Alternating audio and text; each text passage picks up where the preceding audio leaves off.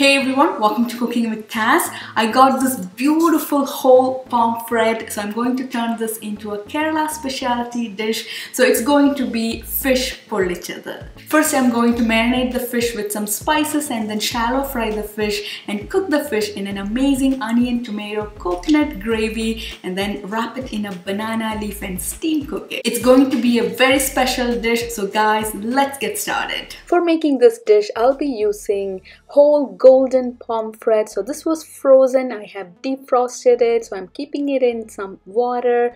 So next I'm going to remove all the internal organs. So it has to be defrosted well. So I'm making a slit on the side and then pulling the internal organs out of it. It will be pretty easy to take it out. Just pull the internal organs or any tissues from the inside.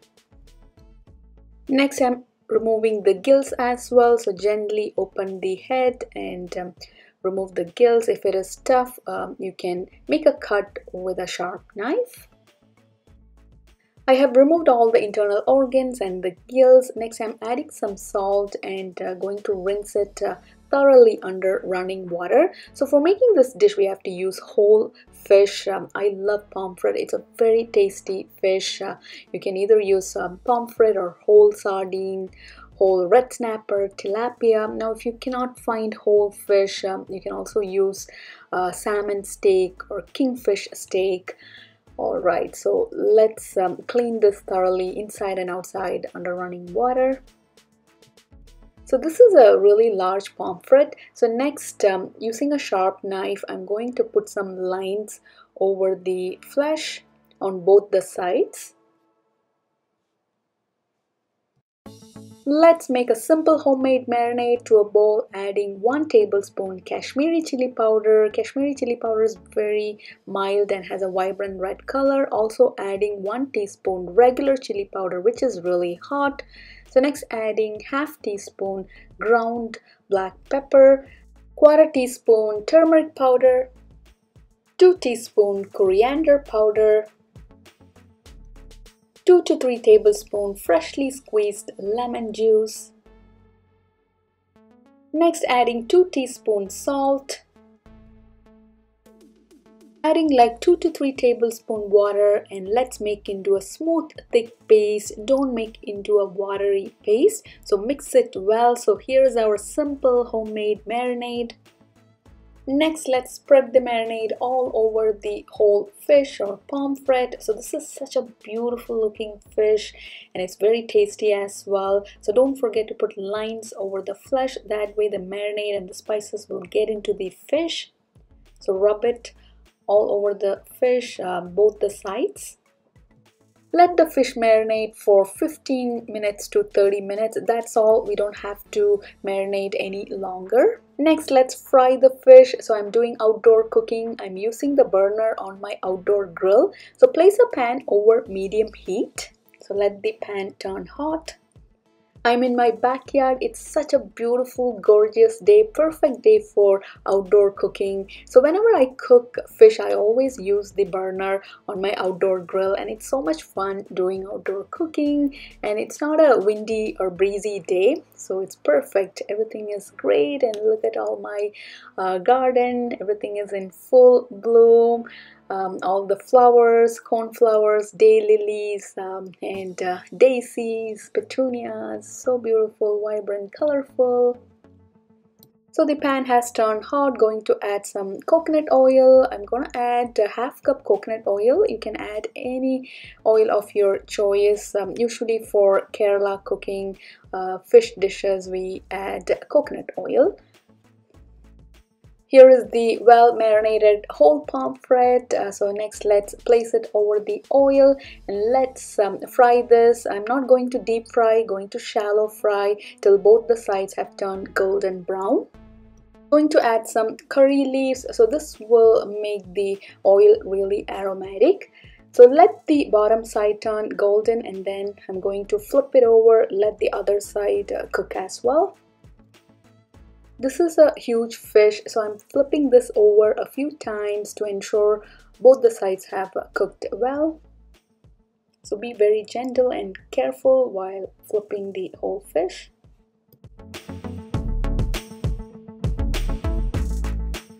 this is done, I'm going to remove the pan from the heat and then take the fish out of the oil and place it on a plate.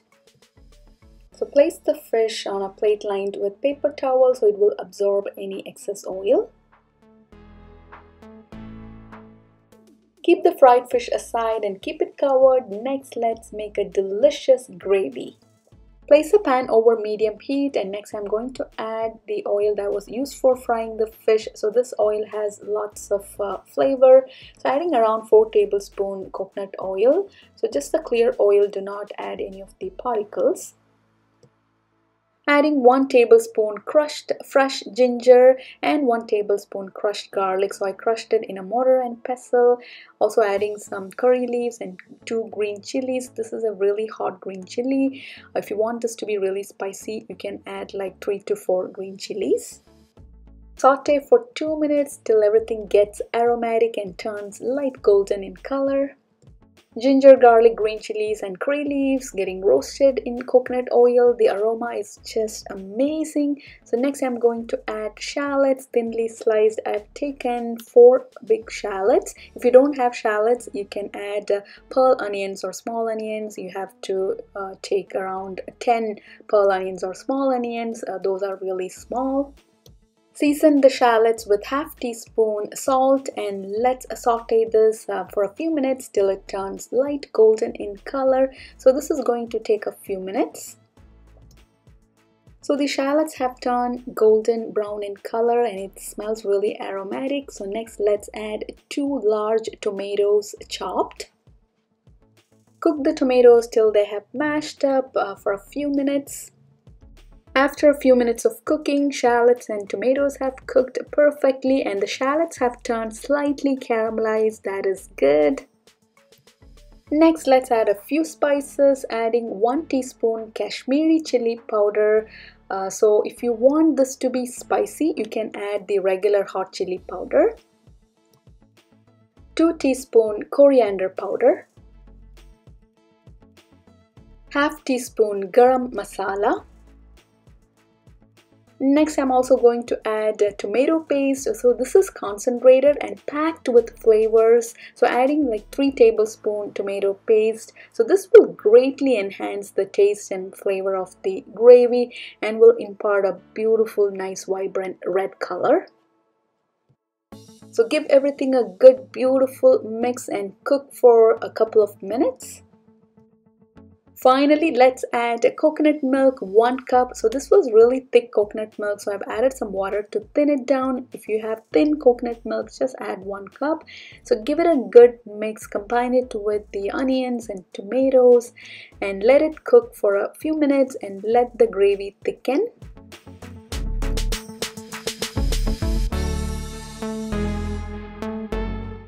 Here's our delicious and aromatic gravy. So the gravy has thickened, looks perfect. So give it a taste and if you need more salt, you can add salt at this point.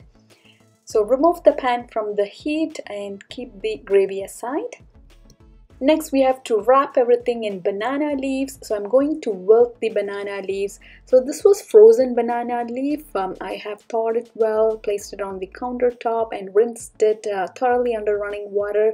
So show it over the flame and it will wilt. If you don't wilt the banana leaf, it will break apart when we wrap it.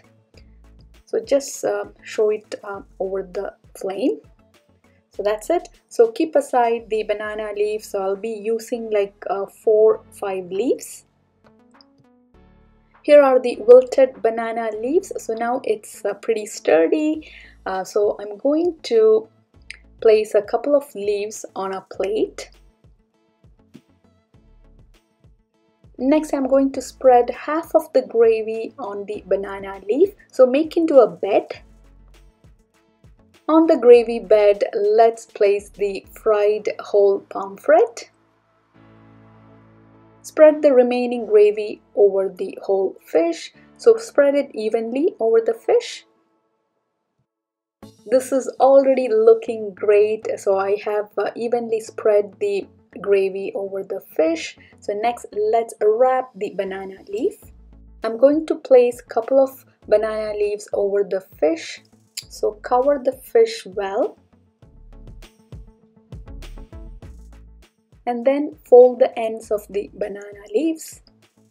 Next we have to steam cook this. So I've taken a large pan. So I'm going to add 1 cup water to the pan, and then I'm going to place a trivet or a stand over the water. And let's place the fish wrapped in banana leaf over the stand. So I'm trying to fold the ends.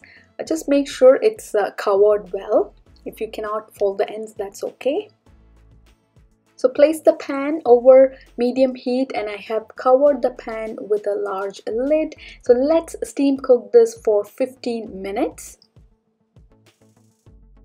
It's been 15 minutes, so I'm going to take the pan out of the heat. Let's place the wrapped fish on a platter.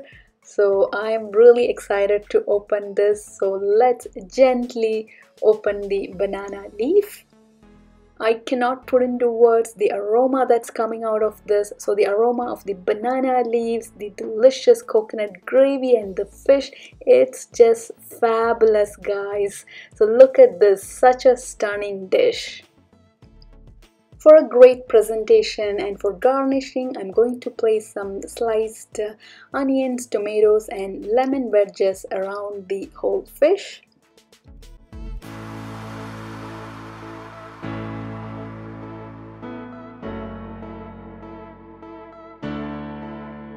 It's time to serve. So using a sharp knife, I'm going to half the fish, and then you can cut into 2-inch slice pieces. So place it on a plate. Also make sure to add some gravy on top of the fish. The gravy tastes absolutely delicious.